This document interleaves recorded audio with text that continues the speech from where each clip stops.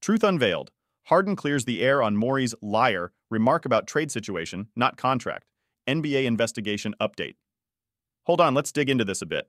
The NBA has been looking into what James Harden said about Daryl Morey, the boss of the 76ers, calling him a liar. A report by Shams Charania of The Athletic gives us some clues. So if we trust what Harden spilled during the investigations, he might feel like he was fed some lies.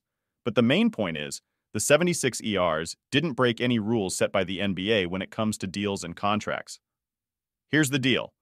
Harden signed up for a big $35.6 million paycheck for this season, all while telling the 76 ERs that he wants to be traded. And guess where he wanted to go? The Los Angeles Clippers.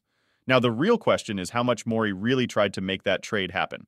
People are debating that. But what we do know is that the 76 ERs had talks with other teams about trading Harden. Yes, even the Clippers. Morey put a high price tag on Harden, like asking for an all-star player or a bunch of good players and picks in return. And when you add in the fact that Harden's contract is almost up and he's looking to cash in, other teams didn't offer much. They weren't willing to meet Morey's high asking price. So, the 76 ERs spilled the beans that they're done with trade talks and that Harden will show up for training camp. Then, bam, Harden drops the bomb that Morey's a liar. Now here's the scoop. None of what went down breaks the NBA rules.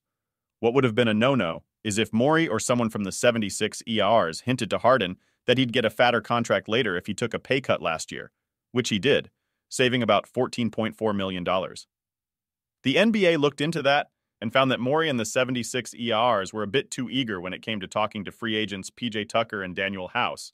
They contacted them before they were supposed to, but they didn't do anything shady with Harden's contract.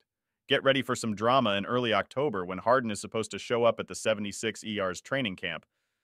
But he might cause a fuss. Some say he won't even bother showing up, but the NBA rules make it seem likely he will, or else he might mess up his chance to be a free agent next summer, if he skips more than 30 days. This situation is looking like it's going to get worse before it gets better. But don't hold your breath for the NBA to punish the 76 ERs. It's not likely to happen.